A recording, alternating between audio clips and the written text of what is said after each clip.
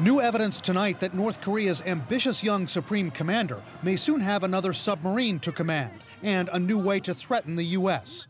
New satellite photos just published by the website Beyond Parallel show what appears to be new activity at the Sinpo South shipyard in North Korea, where Kim Jong-un's regime builds many of its submarines.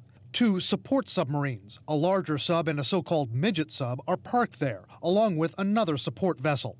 There's a crane, a vehicle in one photo, and people at the dock. Analysts believe it all could be to support this, an enormous nuclear-capable submarine being built or renovated, which Kim was photographed inspecting last month at a nearby location.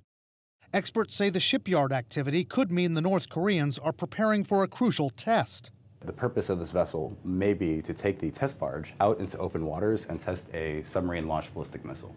CNN talked to a top Pentagon official about the new pictures.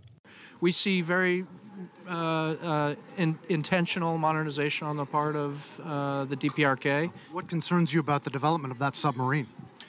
Well, you know, if you extrapolate far enough, they're looking for a capability that makes them a more potent adversary. Another senior U.S. official has told CNN the U.S. has been tracking the development of this sub for a year and a half.